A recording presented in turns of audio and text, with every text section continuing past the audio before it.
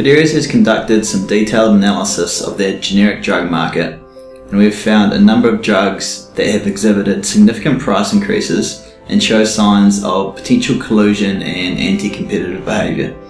Here is an example of 4 manufacturers of a generic drug that can be seen hiking the price by an average of 550% around June 2014. There are a number of factors that make generic drugs highly susceptible to collusion. Prescription drugs generally exhibit an inelastic demand curve.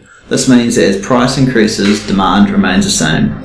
Consumers don't have much choice when the price of their prescription drugs increases, as this is considered a necessity to their well-being.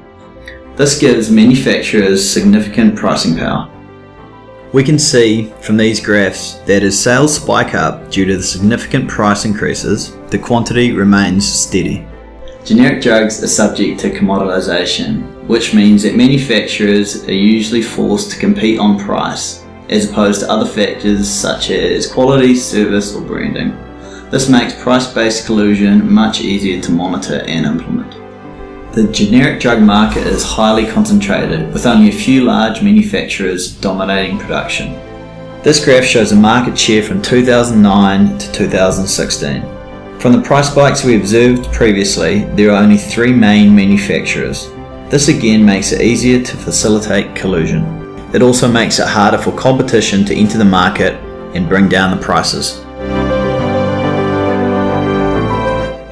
Artificially inflated prices will affect health insurers, welfare trusts, or any other entity that purchases, provides reimbursements for generic drugs.